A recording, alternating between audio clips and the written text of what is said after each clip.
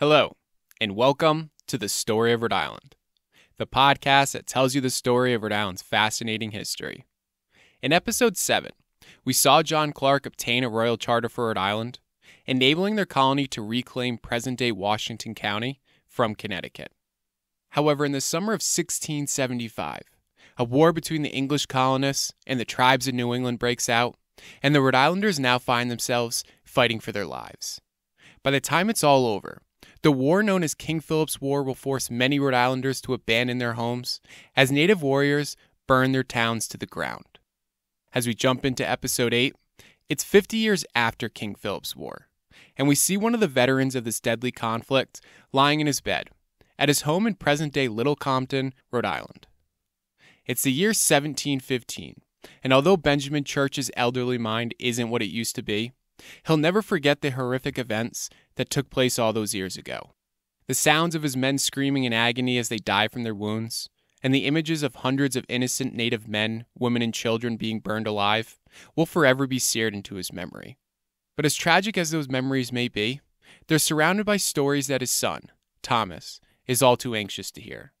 Thomas is sitting at a chair at his father's bedside, ready to take notes on the tales his father is about to tell. After hearing far too many stories about King Philip's War from drunk men in taverns who have never seen a day of battle in their lives, Thomas now wants to hear them from a man who played such a pivotal role in this deadly conflict. Benjamin Church has been reluctant to tell his son these agonizing stories, but at the age of 76, he knows that if he doesn't share them soon, then he may never get the chance to do so. Finally, after taking a sip of his coffee, Church turns to his son and asks if he's ready. Thomas, with an eager look in his eyes, nods his head. He leans forward on his chair to ensure he doesn't miss a word his father says. With a shaking voice, Church replies, "Okay then, son, let's get started." The story of King Philip's War, the deadliest war per capita in American history, is what we'll cover via a two-part season finale in the Story of Rhode Island podcast.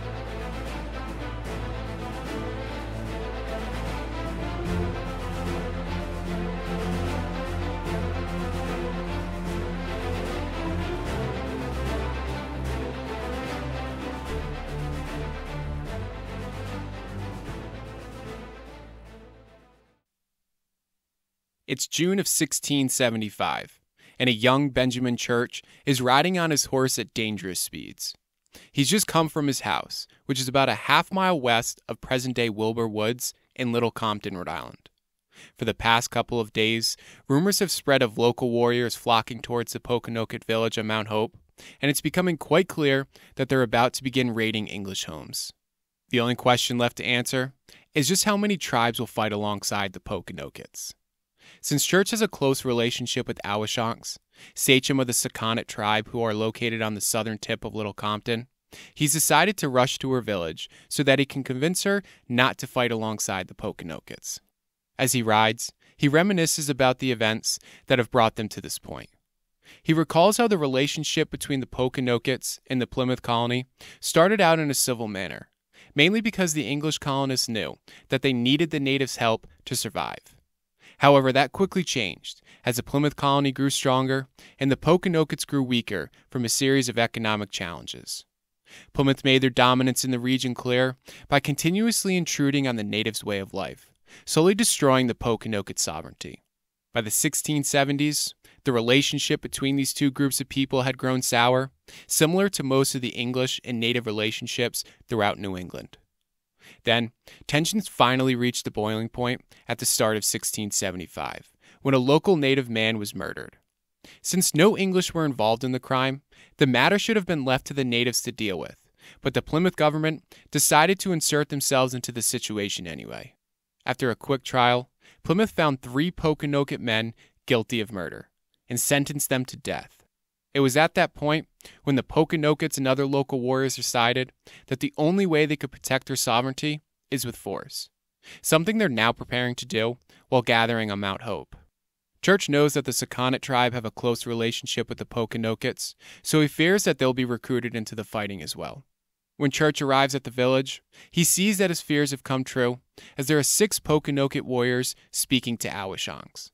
As if it wasn't already clear enough that the Pokanokets are preparing for war, The anger in their eyes and the war paint on their faces further solidifies their future plans. When Awashonk sees Church, she steps away from the warriors and quickly approaches her friend. She pulls him aside, and the two begin to converse quietly. Church tells her that she mustn't ally her tribe with the Pokanokets, as they stand no chance against the English. Awashonk lowers her head and tells Church that it's too late. The Pokanoket warriors told her that if her tribe doesn't side with them, then they'll just attack local English homes and blame it on the Sakonets, forcing the English to destroy her tribe's village. A feeling of rage quickly floods Church's body. He turns to the Pokanoket warriors and shouts at them, calling them a bunch of, quote, bloody wretches who thirst after the blood of their English neighbors, unquote. Awashonk grabs Church's arm and turns him back towards her, telling him to settle down. She tells him that he must leave now, as there's nothing more he can do. Her mind is already made up. Knowing that his friend is right, Church jumps back on his horse and leaves her village. But instead of going home, he decides to head to the Pocasset tribe located in present-day Tiverton, Rhode Island. He hopes that he can at least convince them not to side with the Pokanokets. However, after another daring ride through the countryside, he arrives at the Pocasset village and realizes that he's too late. The Pocasset warriors have already left for Mount Hope and are preparing to fight alongside the Pokanoket. When Church enters the wigwam of their sachem, Weetamoo, he sees her sitting there despondently. She tells Church how she tried to stop her warriors from joining the fighting, but the rage inside of them had grown too strong. There was simply nothing she could do to stop them. Church steps out of the sachem's wigwam and looks about 3 miles to the west, towards Mount Hope. The sun has just begun to set behind the horizon, and rising up from above the trees is a large cloud of smoke. Knowing that he must get back to his family, Church hops on his horse and heads home. As he makes his way south, he wonders if the Pokanoket sachem is as committed to this war as his warriors.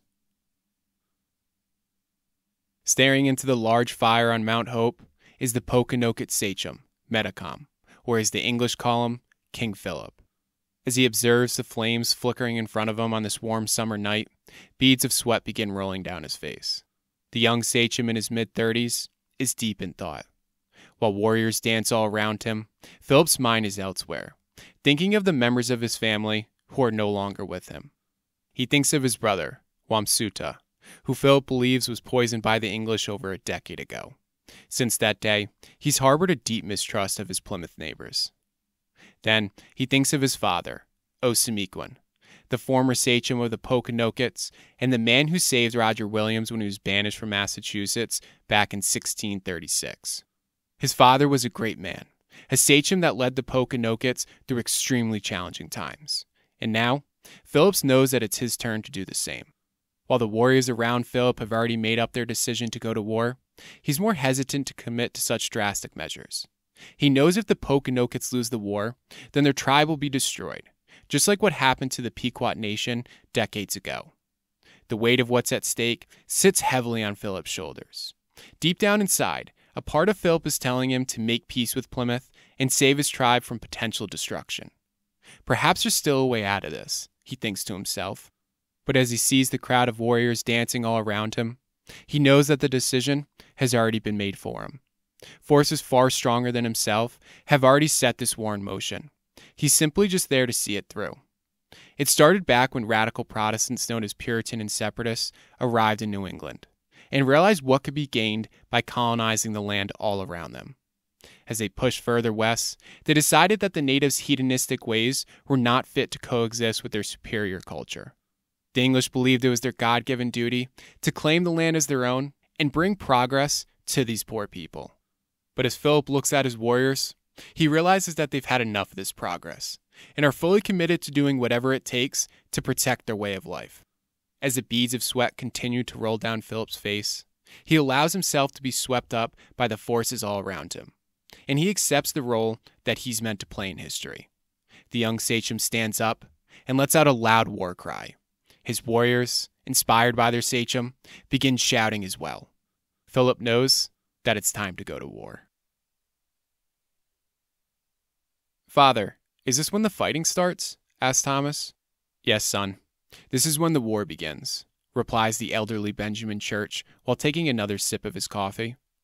Church takes his son back to June 20th of 1675, when warriors from the Pokanoket tribe begin destroying towns in Swansea and end up killing 9 English colonists. Then, just a couple of days later, the towns of Rehoboth, or what is now known as East Providence, and Taunton are attacked as well.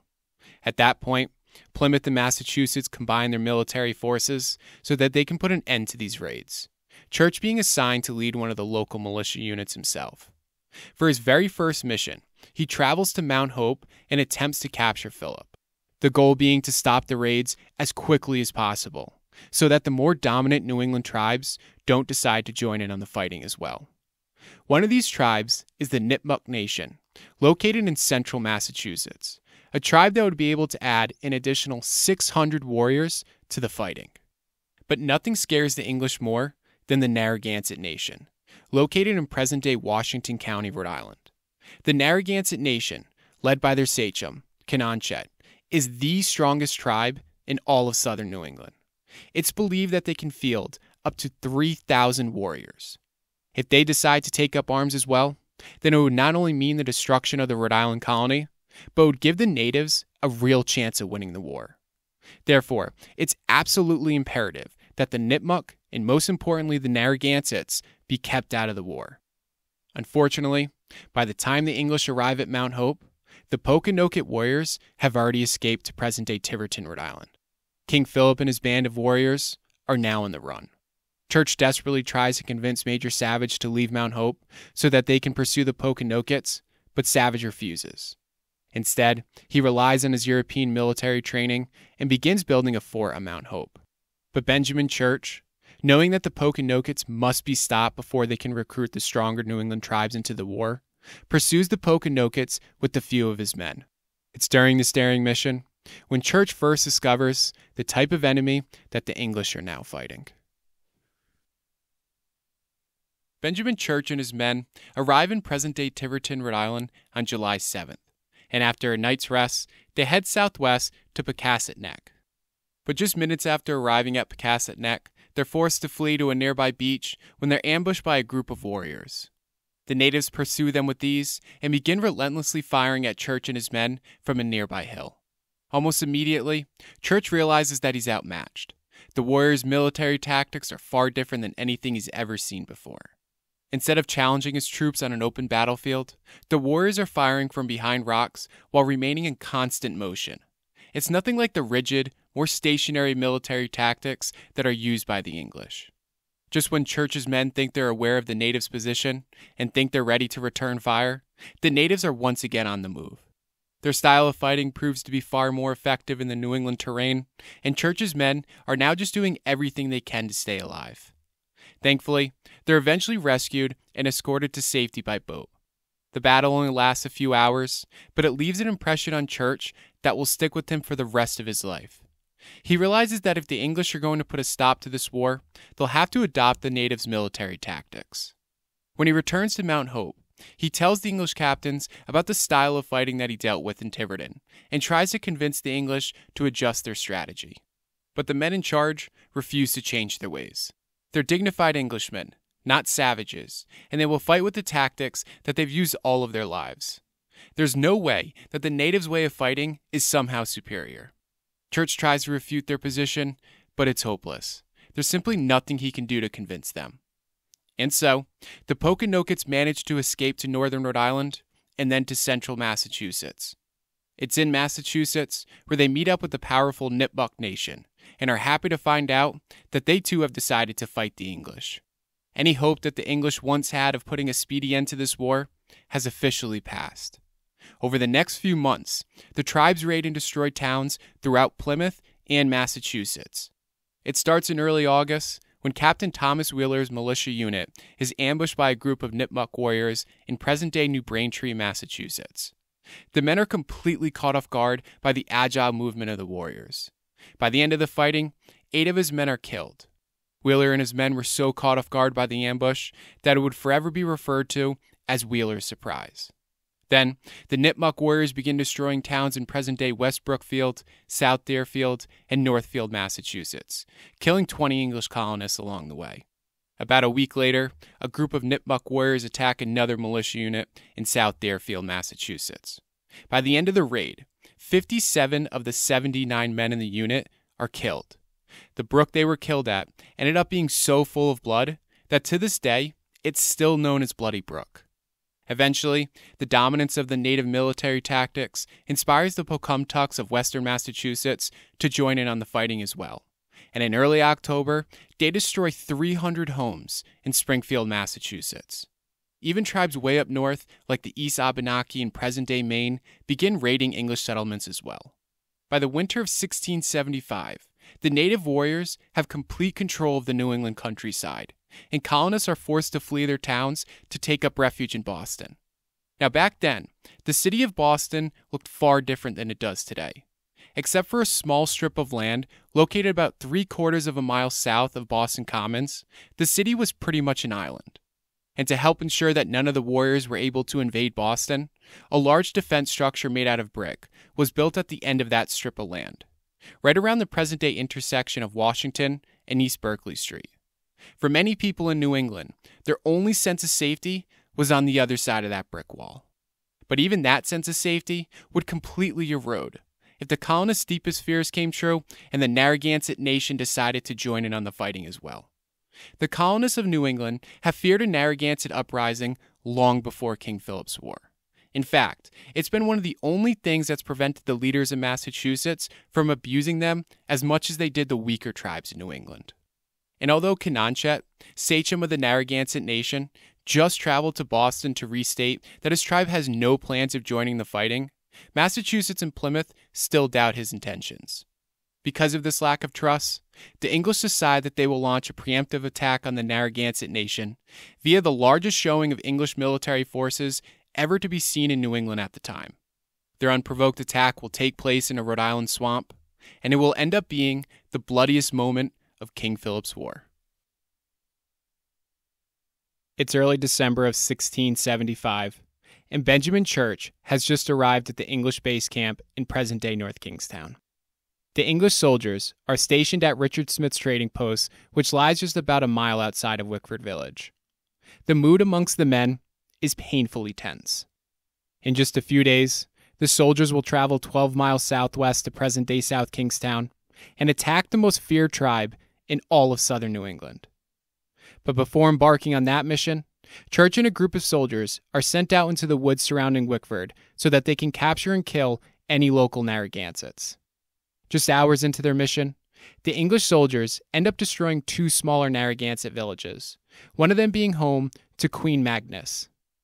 While about 90 Narragansetts are captured or killed, the Queen and about 200 of her people manage to escape the raid, eventually taking up refuge in a stone fort deep in the woods of present-day Exeter. The fort becomes known as Queen's Fort, and the small band of Narragansetts stay there for another several months. Hidden about 100 feet outside of the fort is a secret underground chamber built specifically for the Queen. While the location of the fort has since been discovered, people still search for the Queen's chamber to this very day. After just having their villages destroyed, the Narragansetts retaliate by killing 15 Englishmen at the Gyrebull garrison, located about 9 miles south of Wickford. While these events are important battles in their own right, they are but minor skirmishes compared to the fighting that's about to ensue. After a few days at Smith's Castle, the soldiers decide that they're ready to leave and begin trekking towards a Narragansett fort in South Kingstown. Waiting for them are hundreds of Narragansett warriors, ready to do whatever it takes to defend their people's sovereignty. Standing at the center of a large Narragansett fort is the tribe's sachem, Canonchet. While members of the Narragansett tribe run around the fort preparing themselves for battle, the stoic sachem stands there silently with a stern look on his war paint-covered face. The women frantically grab their children and hide them in the wigwams, while the warriors prepare their weapons for battle. Along with the more traditional weapons like war clubs and tomahawks, they are also loading the flintlock rifle that they've become so skilled at using. The Narragansett fort is located on a raised piece of land, which lies at the center of a large swamp. Surrounding it are 12-foot-high palisade walls, which Canonchet hopes will protect his people from the English troops heading his way. Then, a small group of Narragansett warriors comes rushing into the fort, and they let everyone know that the English are only minutes away. The people in the fort stop, and an eerie silence fills the air. The eyes of the Narragansett women and children wander as they listen closely for the English soldiers. The warriors standing at the edge of the fort grip their rifles tightly while scanning the surrounding swamp. Then, at 1:30 in the afternoon on December 19th, the battle begins. English troops begin charging across a long tree trunk, heading towards the entrance of the fort. The warriors give out a loud war cry and begin firing at the English soldiers heading their way. As bullets whiz through the air, Englishmen charging across the tree trunk are taken out left and right by the Narragansett's impeccable aim. Before long, lifeless bodies can be seen piling up on the swamp's frozen ground. Eventually, the casualties prove to be too much, and the colonists' initial attempt at overtaking the fort fails.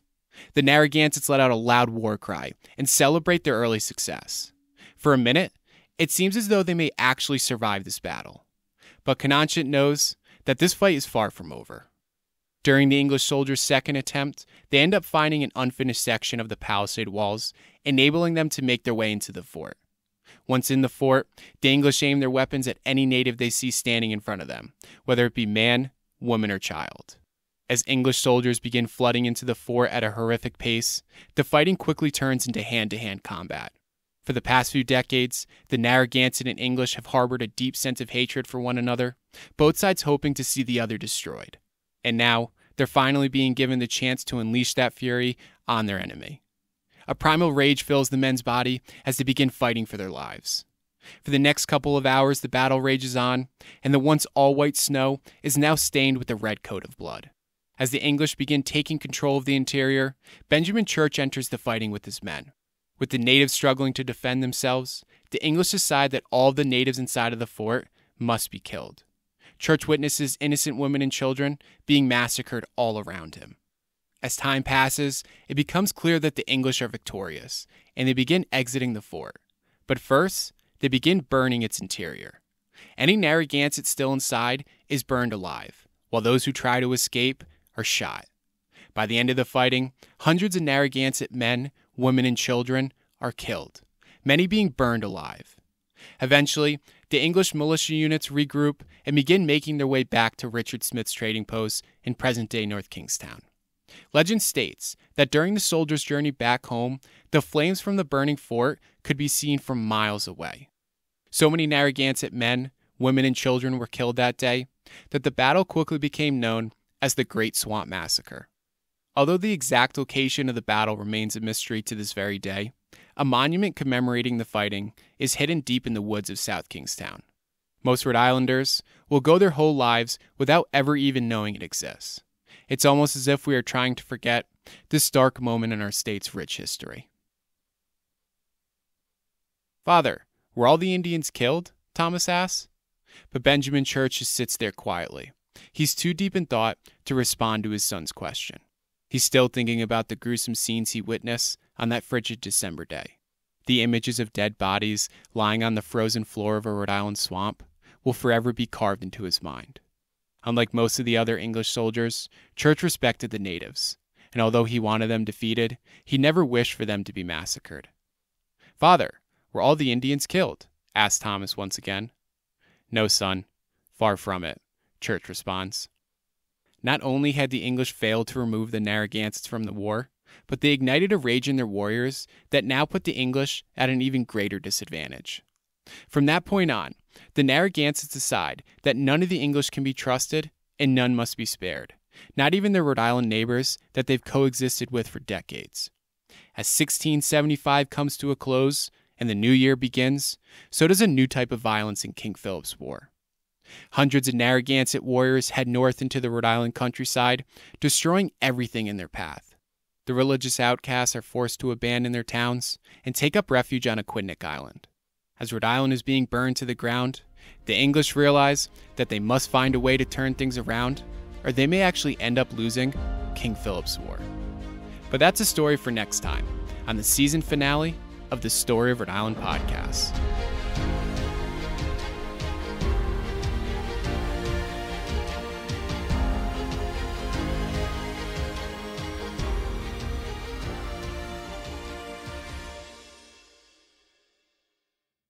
Thank you for listening to The Story of Rhode Island. If you are enjoying the podcast, please be sure to leave a review and to follow the podcast as well. If you'd like to learn more about today's episode and others as well, you can visit storyofrhodeisland.com. You can also follow me on Instagram at Story of Rhode Island or on Facebook at The Story of Rhode Island Podcast. Thank you again, and see you next time.